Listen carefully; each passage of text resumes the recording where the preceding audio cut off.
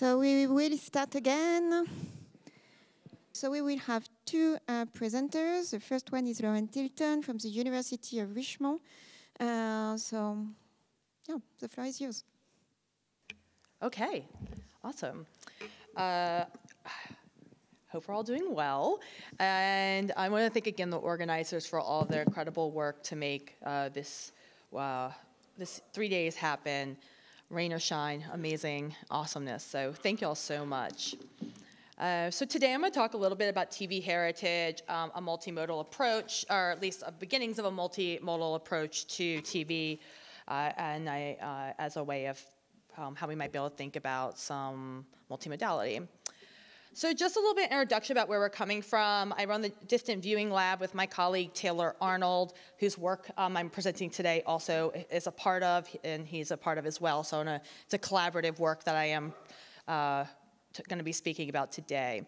And we work on work that thinks about how to analyze visual culture and use it for tools as well. And thanks to those who came to the workshop the other day to talk about the toolkit. Some of our previous work has really focused on visual culture and mostly just looking at the images themselves. One of the projects is Photogrammer, where we map the photographs and use some image similarity, as well as another project called ADDIE that we did for the Library of Congress. And this was work to start to get under the hood of algorithms and to think about how they might be used on documentary images.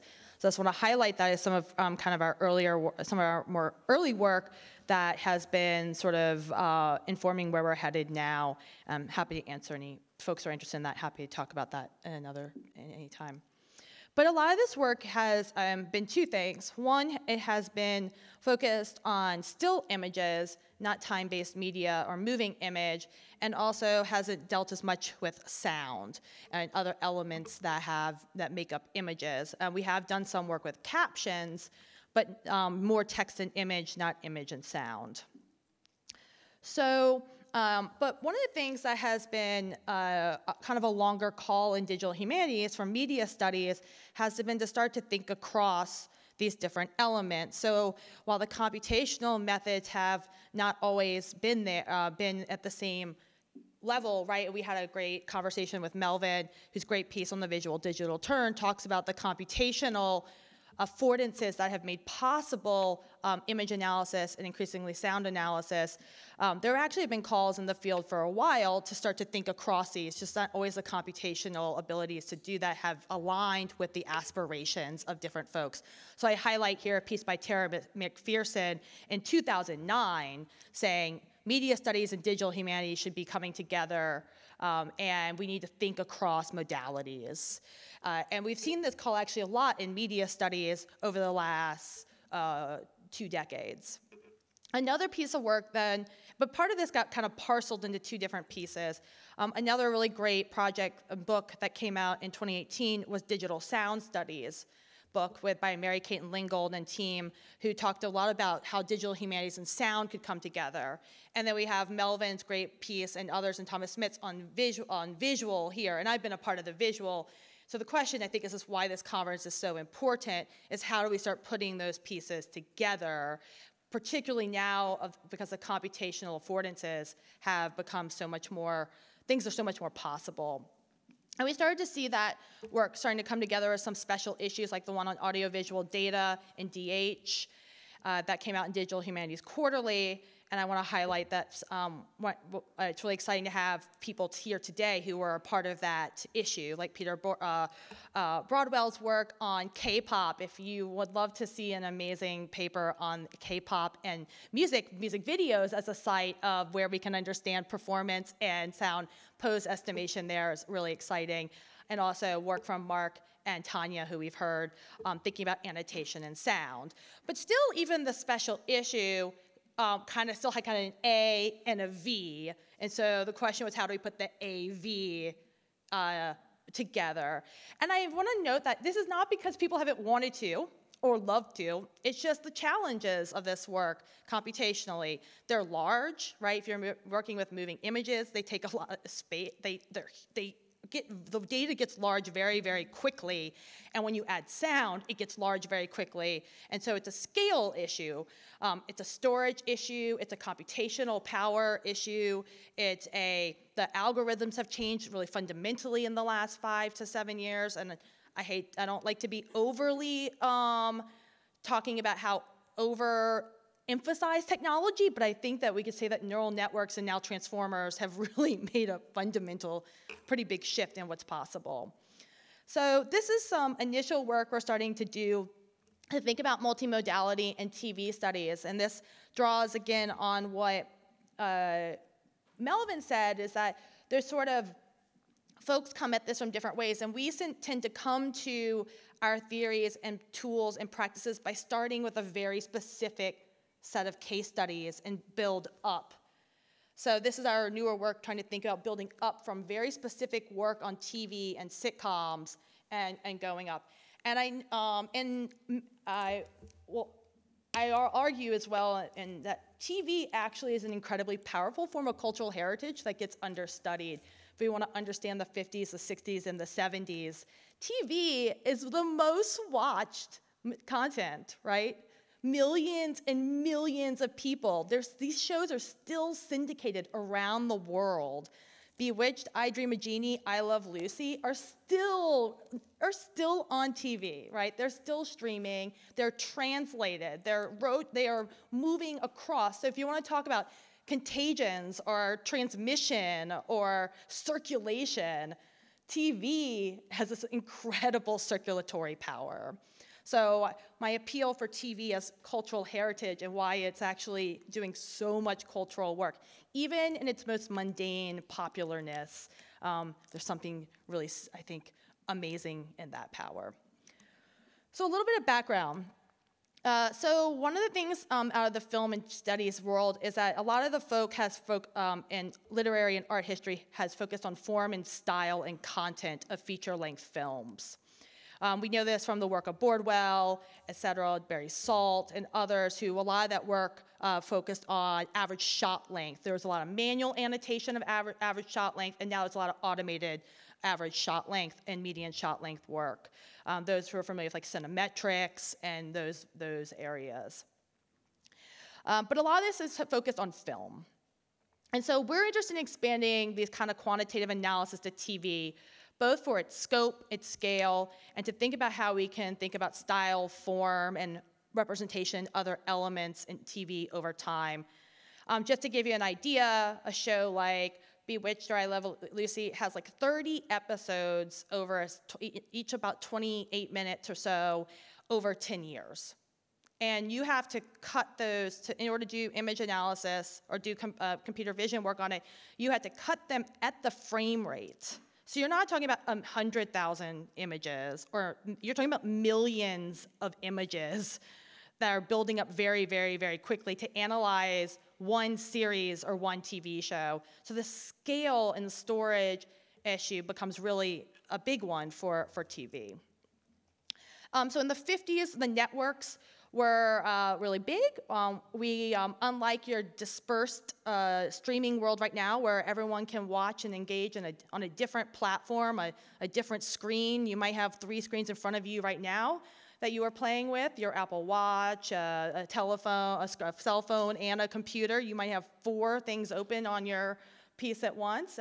In the 1960s, 70s, 80s, and until more recently, you had that TV in the living room, and that's where it all came across. Game shows, sitcoms, and police procedurals became a big part of the equation. As Paul Klein really lovingly wrote it, called it the least objectionable program.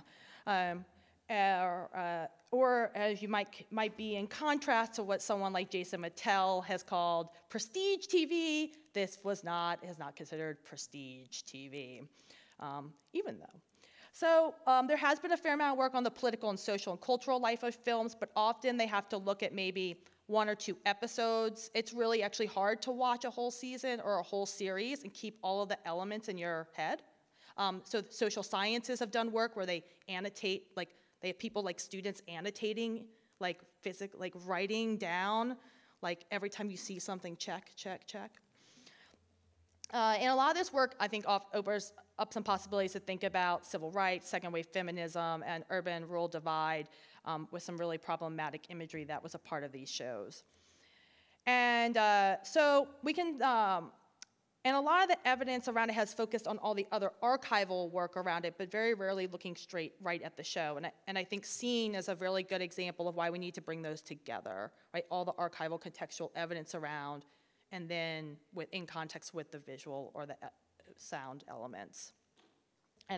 So I love the formless, the middle brow, all of that fun. So as I mentioned already, they're known for their consistent form and long runs, and actually they have a subtle patterns that we've been interested in trying to kind of put our finger on. I think a lot of times with media, we'll have people say, I know it when I see it. Like, I know what it feels like. I know when I'm watching it, I feel it, I know it, but part of the project of media studies and TV studies and film studies is to name that feeling, to name it. What is that feeling? What is that how do I know it? I know that feels like a sitcom, it must be a sitcom, but why do I know that? And that's so important to the humanities. So I'm going to focus quickly on two research questions that we are working on. One is, how does the framing of a shot contribute to the pacing of an episode across series, times, and other features? And what and how do the visual and oral form of TV establish relationships and intimacy? And some of y'all might be familiar with previous work that others have done, as well as ourselves, just on visual relationships. So we're going to add the sound and visual together. So the data. We're focusing right now on 6 series across female-led from the earliest decade. I'm happy to talk in Q&A about why we can access these films or these TV shows, thanks to some recent legal rulings in the US. I spent all of last Friday on the phone with lawyers, so if you're interested in that context, welcome to chat. Luckily the university's paying, not me. We have over 30 seasons, 918 episodes. It comes out to 28 terabytes uncompressed. So just again, the scale issue is real for this. And how do we begin to actually think about chapter titles, breaks, subtitles once you add all of those elements? And I'll note the legal exemption in the US is this thing called DMC 1201, if you're interested in knowing more about that. So a little bit about our methods. Often when we're thinking about annotating or distant viewing, we think about shot boundary detection, such as when is each shot. We might think about face detection, then face recognition. So we name the person, and you can see a probability next to them, like how likely is that person. And then we can think about object and person detection. And I think we can unpack all day why in computer vision, objects include people as a category, so as a interesting framing. As well, we can think about speaker detection and speaker segmentation, so the equivalent to face detection and face recognition. How can we actually do audio processing at the same time to do that distinction? So one of the comments we've always gotten on our visual work is, well, that's great that they're on screen together, but what if they're not talking to each other? Or what if they're talking as separate? How does that relationship occur? And so one of the things, this is just some work on verifying that that our ways of measuring worked, and we can talk, if you're interested in these kind of the elements, is fine. Just checking to confirm our process. So a little bit about the results of some of this work. One is on shot pacing. So one is the average shot length or median shot length, which has been a really big computational metric of film and media studies. And one of the things you'll see here is that actually that the shots are getting shorter. The pacing is picking up. The negative read on that is that people are losing attention, and this is an earlier indicator of attention economy. I'm not sure that's accurate. I think it just has to do with ideas of some other reasons, such as the types of comedy that people are engaging in, as well as it might also be an indicator of industry advancements in camera operating and technology. Another we could see here is a relationship between those. So can we look for each show by the number of people present when you do these shots? So you can see the average shot length has less effect from 0 to 1 people, but increases at 2 to 3. So the average shot length is going to go up as more people are on screen. So one of the things this brings up is shot type is not everything. Shot type is not everything, but that is one metric that we can begin to look at. And so if we put these together, we can start to look at the pacing. So we can start to see that if we look at the oral side of the shows, we can calculate after each shot how long till a speech is detected. So you'll also see in I Love Lucy, it takes 1.2 seconds for speech to be detected after the shot, versus Bewitched, where speech comes in quite quickly. And that can be one thing that we're thinking about as an indicator is, and I'll come back to this, is if you've seen these shows, we can think about some of the shifts in more physical comedy to the ways that narrative movement starts to move between the contestations between the characters, like Darren and Samantha, the husband-wife, right? We could start to see that as as a potential way to understand the way that they're moving. We can also look at character pairs. So we can measure the relationship between two characters and see how likely they are to be on screen together. So Darren and Samantha from Bewitched, the husband-wife, are on screen a lot, and Jeannie and Tony. And if you're familiar with these shows, these are not going to be deeply surprising that these characters are mostly on screen with each other. You can then actually do a two-shot. We can actually look at how present they are with how likely are they to be on screen together with another character. And then what we can start to add is voice. We can look when the two characters are in the two-shot, and then how often are the characters both speaking to each other. So we can start to layer these elements together for this who's on screen and who is off screen, and then who's together in a two-shot, so two people in the shot, and then if they're talking. So what are some potential takeaways of beginning to build in this way of building analysis? One is that the median and average shot length are correlated with the number of people present in the shot.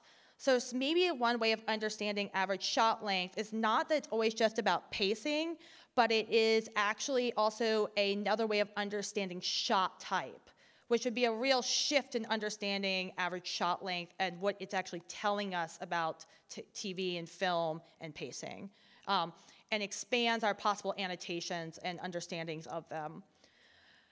And if you're familiar in the film study is circled, that's would be a shift in our thinking on that one. Time together on screen also can help highlight the strength of relationships between the characters, and they're also often talking together. So there's a high correlation between on-screen together and talking actually to each other. So sometimes the critiques can be like, are they off-screen, are they talking off, right, and off, but you're actually seeing a lot of work of them working together. So one thing is that by putting these together that we can see that the visual information is actually doing a lot of work, that these can actually still be proxies for some of the other media effects that are occurring in the shows. And we can potentially use some of these findings as proxies for other proxies for understanding the show. So we could use average shot length to also understand how many people are on screen. And so what are some broader possibilities with this?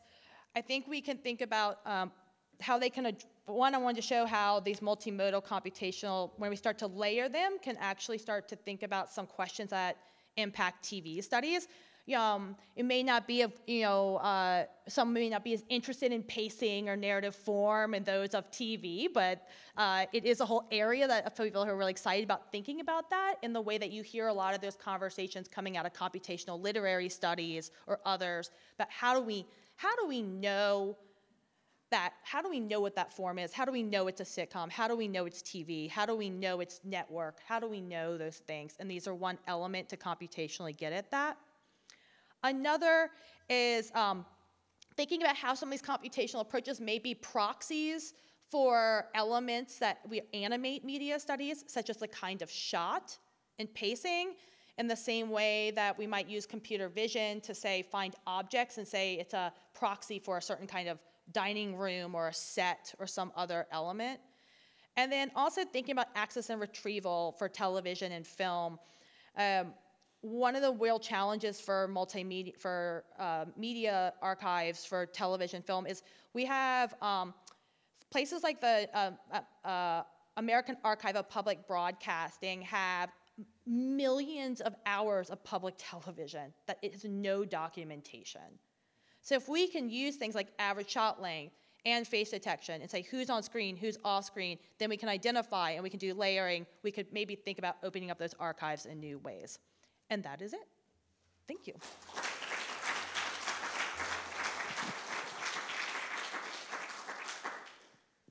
Yes, Susan? Yeah. I'm sure you've thought of this, but I want you to develop a Bechtel test for TV and track it over time. Yes, yes, definitely. And there's been we've done a little bit of work like that, but yeah, totally. I want to do a Bechdel. I also want to do a Bechdel test transnationally. So if anyone wants to do like a French and a like a bi-national. You may want to explain the Bechdel test for the non. Oh, sorry. Do you want to? Oh, it's a test for seeing how present women are, or you could say female identifying characters are on screen, or women are on screen.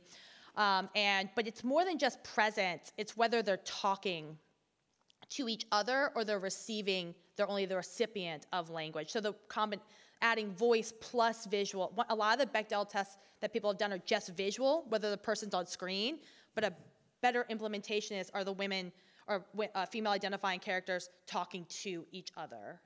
And not about men. No. And not about men, yes. And not about men. Yes. No men, because they talk to each other. Yeah. But about men doesn't count. Yeah, exactly. And so much of TV is about, and film is, like any rom-com, romance comedy is like, it's like a female lead, but they're just talking about the dudes all the time. With a nice, like, male gaze close up. Yeah. Yes, please. Two questions. First, because unlike film, television, or at least US television, is known for directors and writers and director-writer teams who work together over a long period of time. And I wonder if you could begin to see patterns with individuals and how they evolve, or their patterns might remain. And also, I know there have been works about film in terms of shot length that has shrunk, and you have two shows that spanned the 60s and into the 70s. Yeah. And I wonder if you could see patterns evolving within a particular show that would have a change of pace. Yeah, no, those are great open questions that we're looking to do. We've spent the last year advocating for 3 years advocating for the legal conditions that have made it possible. So we've spent all of this fall ripping DVDs. So yeah, my office looks like it like blew up in the early 2000s with sitcoms, just like DVD packages everywhere. No, those are great. Thank you. And so just to go ahead with patterns, is it possible to see some patterns between different genres of TV series? Different genres? Yes. Yeah. So we think so. We started with sitcoms just to try out one whole genre, but we have a colleague we're working with, hopefully Claudia Calhoun, who's an expert on police procedurals, because they rise in the same moment. And I believe and they're back again, they're all, the old 60s, 70s police procedurals are all being remade now in the US. So it'd be fun to compare them, the remakes, to the previous. Is it Perry Mason's back? Which one? One of the big ones is back. It's a reboot prequel, yeah. Okay, well, it's good, okay. See, TV, cross everywhere, yeah. So now y'all are. Hi. Because of the new attention to sound, I think you might also consider studying some of the radio precedents of Oh, yeah. sitcoms. Yeah. And thinking about some of those temporal issues a la the sound, That's a great point. because they establish many of the comedic patterns and also the significance of laughter. So most of those radio shows were performed before live audiences, and that's also the format for a lot of the early TV sitcoms. Yeah. And then the dreaded laugh track. I think Yeah. you need to attend to that as well.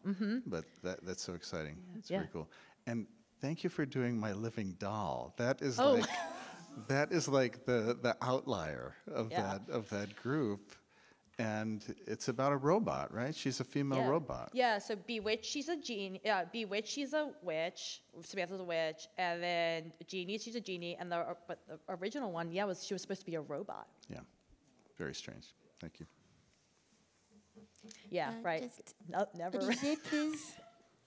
Yes, thank you for the presentation. Did you try to in order to evaluate how it matches the experience from the film editors, did you try to reach out to film editor communities? And I think especially the retired film editors, which were the editors for these movies, to know if, to present this information to them and to know if they had explicit, for instance, directions for this kind of shot editing or putting the speech just after the start of the shot in order to know how it matches their experience. Yeah, that's a great point about we haven't done that yet. This is work we just started doing, so we got to figure out how to get into the archives, which are not as easy as one might hope. But it's a great point. Yeah, would love to get a hold of the editors and interview them if they're still with us. Great point. Jeanne? Yeah, so I have an online viewer who was wondering, how did you rip the DVDs? Which tool did you use?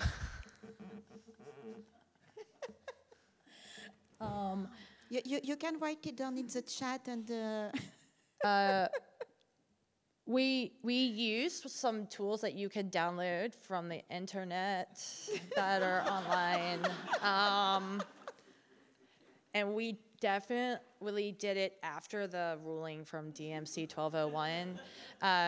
But seriously, we did.